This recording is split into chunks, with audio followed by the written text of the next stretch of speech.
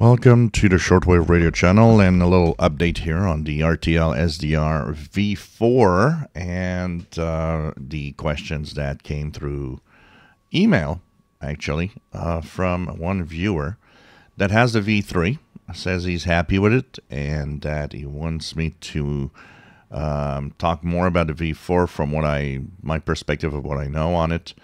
Is it worth it moving from V3 to V4? I don't think so, personally. I think you get the same performance. Even though it's a little different. And even the RTL SDR blog, when you start reading about, should I move on to V4 or not, they kind of say, there's no real need to move on. So that's one of the first things maybe that you should understand. Of course, if you want to get a V4, they're back order. They say not before at least the end of September right now. What exactly does the V4, is it easier to install? And it's still, somebody was mentioning on the channel that, it's easier to install. It's just moving a DLL file. And it's like, yeah, that's the exact thing that I always talk about. Somebody somewhere that thinks that that's easy for everybody, and it's not. And we got to stop that, because that's, trash talk. I always say it. If you have to do weird things, moving DLL files around, you just lost a huge number of people that have no idea how to do it. So that is where my stand is on the RTL SDR V4. Yes, it is plug and play for the SDR play, because you just install the software. It installs the drivers and the stuff that you need. You plug the device and it works.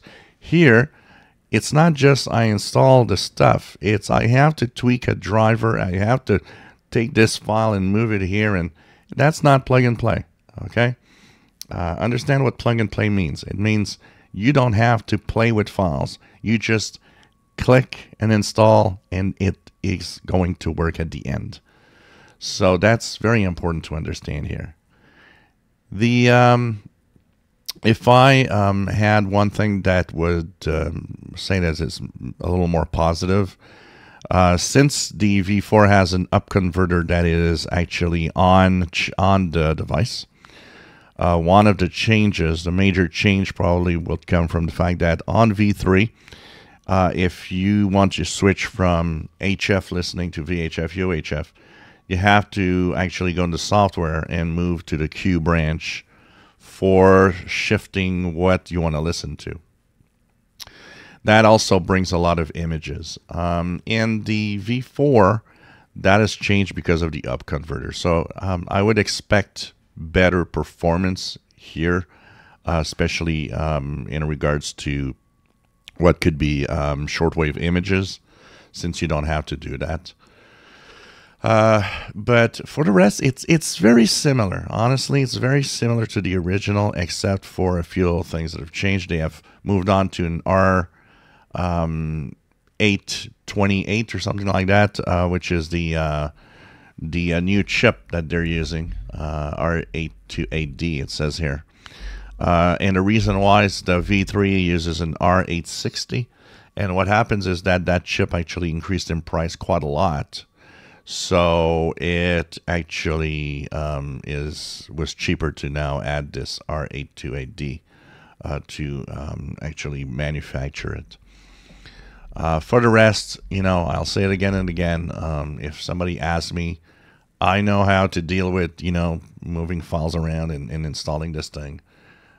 Should I? You're going to have a lot of fun with an RTL SDR. It's obvious. If you are tech savvy a little and want to dabble into the SDR for the first time, and you don't want to spend too much money, definitely this is a cool little device. You'll have decent performance out of it. Receive shortwave very well. It is interesting to note that they do say that because of increased filtering, there might be a drop of a couple of dB of the sensitivity in some parts, so that don't know exactly how that really changes the performance much. I've seen a video online where somebody switches between the V3 and the V4. Indeed, the V4 seems to have less signals on its waterfall in the same settings, but then again, it's kind of difficult to really check that out. But I'd say the biggest concern for me, if you are going to buy this, make sure that you buy it from the RTL SDR page in the links that they have. Nowhere else. It's extremely important because one of the biggest problems is the fact that you can get a counterfeit one, which is definitely a problem because you'll never be able to receive shortwave. Unfortunately, they pretty much tag the same information on it, so the V4 or the V3 that's counterfeit looks like an original one, but it isn't. So that's why you need to go to the rtlsdr.com website to buy it. I'll post a link to it in the description below. Don't go anywhere else than where they are sending you to buy it, because you never know what you're going to get. Don't buy it off of eBay from anybody else than where they are sending you, to make sure that you get the real deal. If you enjoy my videos, please subscribe, give us a thumbs up. Thank you for watching.